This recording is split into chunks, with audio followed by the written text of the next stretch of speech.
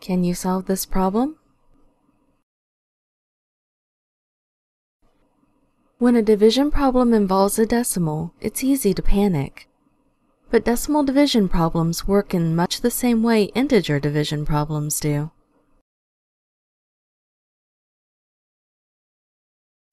For problems where you have a decimal divided by a whole number, solve the problem like the decimal isn't there.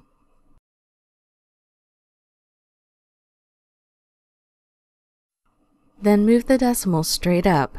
If you've kept your numbers lined up, the decimal will land in the right place.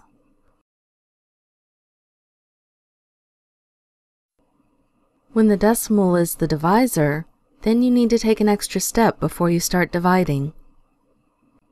Move the decimal to the right until you have a whole number.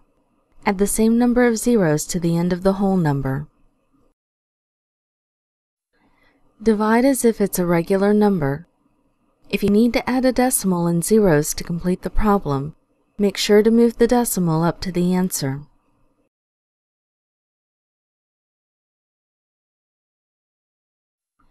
When both numbers are decimals, then you move the decimal in both numbers to the right the number of spaces it takes to make the divisor a whole number.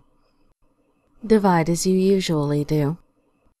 If the dividend, the number inside the long division symbol, is still a decimal at this point, move the decimal up to the answer. Back to the problem.